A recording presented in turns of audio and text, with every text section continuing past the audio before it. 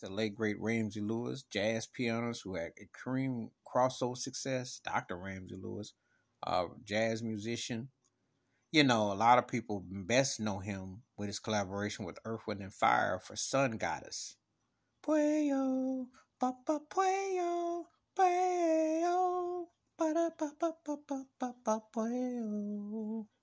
Anyway, Maurice White played drums in his Ramsey Lewis trio back in the 60s for the In Crowd, which was a big hit. And Ramsey Lewis, unlikely, but along the lines like Quincy Jones, in the jazz world, had pop crossover success, which was like Nat King Cole, Unforgettable, Miles Davis, So Day My Prince Will Come, John Coltrane, My Favorite Things.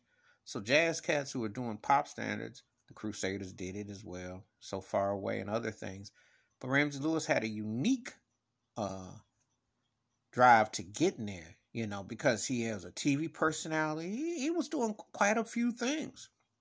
And I enjoyed quite a bit of his recordings because he has some funky stuff. He even did his own take on That's the Way of the World of Earth Wind. Had this project called Urban Nights, which came out in the mid-90s, and him and Maurice White reunited on a few tracks. That was a project Maurice produced, so they always worked together. But he had a very distinctive way that he played the piano, a very distinctive musician. And I think he did some stuff with Nancy Wilson I liked too, because I was into some of his stuff that he did, and he definitely was a unique artist. Underrated in a way because people realize the versatility, because I mean he really showcased a lot. So very talented. I want to send thoughts and prayers out to his family, his friends and fans worldwide.